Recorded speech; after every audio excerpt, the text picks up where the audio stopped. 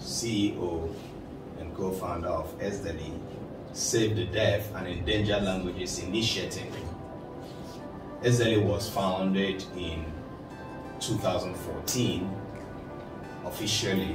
It started operations in 2013. Officially, it became an organization registered with the Corporate Affairs Commission in Nigeria in 2014. 2015, I left the country, and at the invitation of the University of New Mexico in the United States, where I'm currently teaching and also researching, and eventually my work there is what we're doing here today.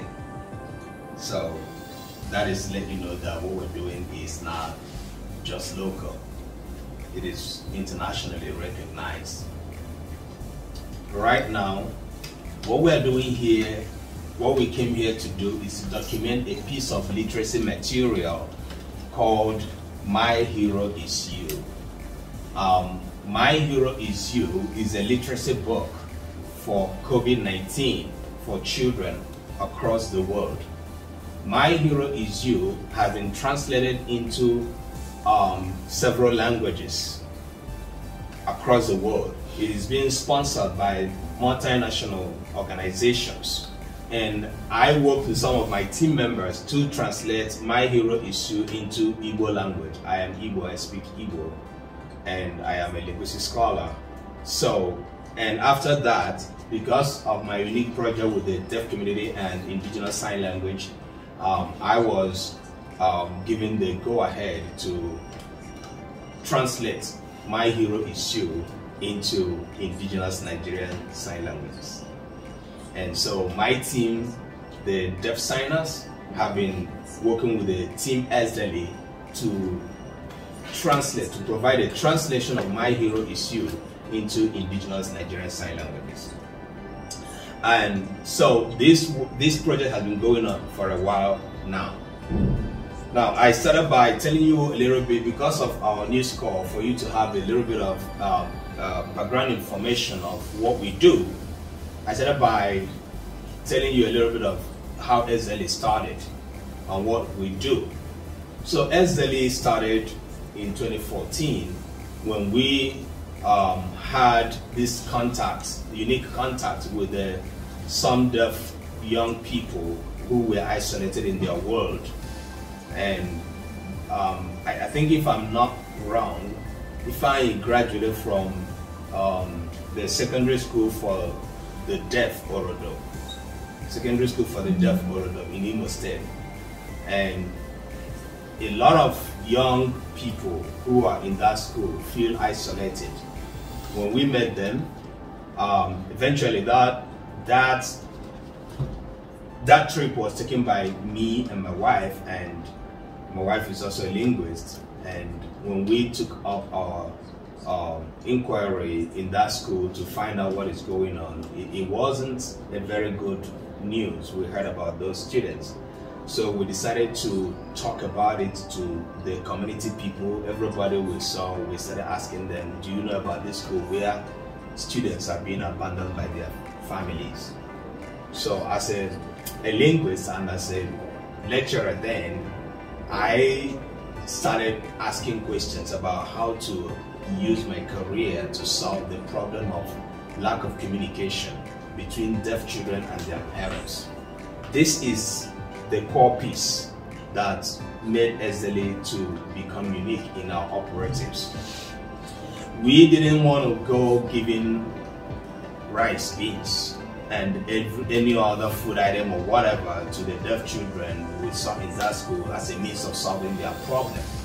Because when we heard that the deaf students that are in that school, they do not have electricity, we saw that, and we heard that many of the times, and many of them, their parents abandon them in that school.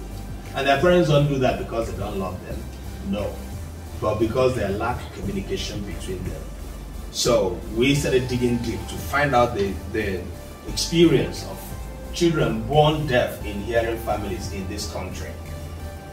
Some of the deaf people that we have in our midst and those that we work with in a larger perspective can tell the story. Those of them that became deaf either as children or that had congenital hearing loss, they can testify that if they are born in hearing families, a good number of them, grew up without having to communicate with their family members, because it is not easy for parents to go to learn sign language.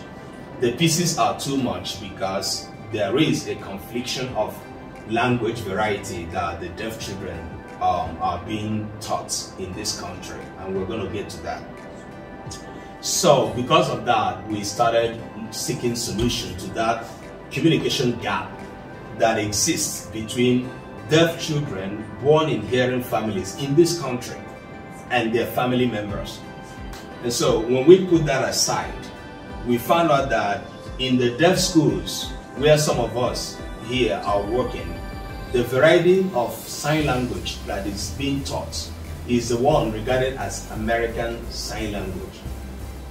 Now, technically, we will say it is not American Sign Language, but the issue is it is a variety of language that is considered foreign. It is not indigenous. It is not local per se.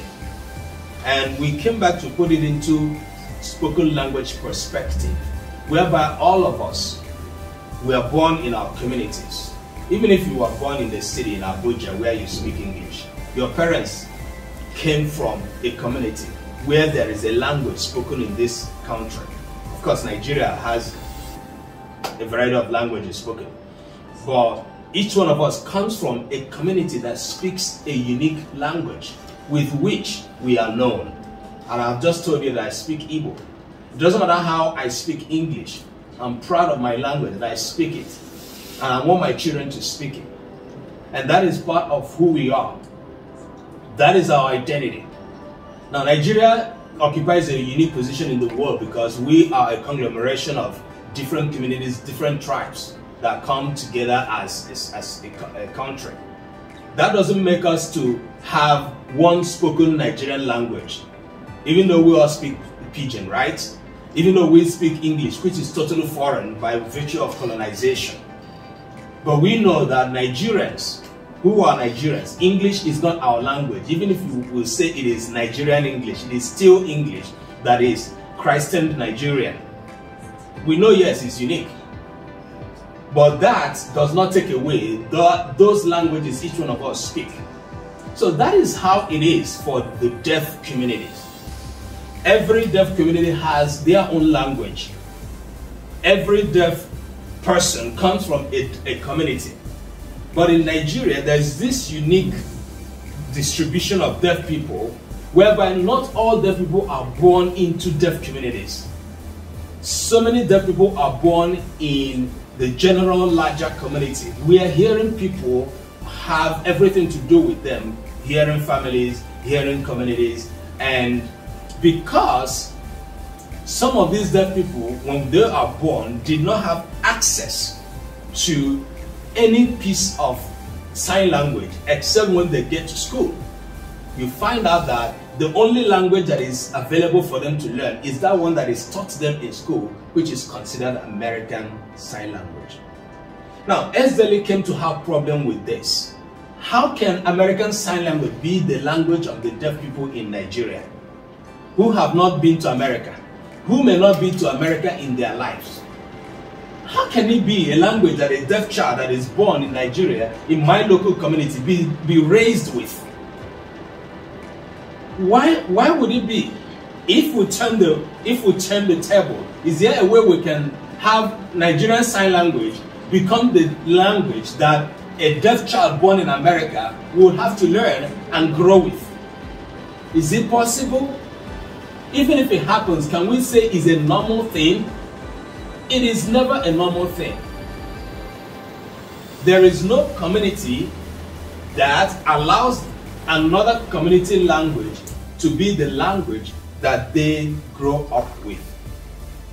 And maybe some of what I'm saying might sound strange, but this is as real as it is. Every community has a language. every person was born into a community, and that person is supposed to speak that language of identity. But for the deaf person community in Nigeria, it is a different story.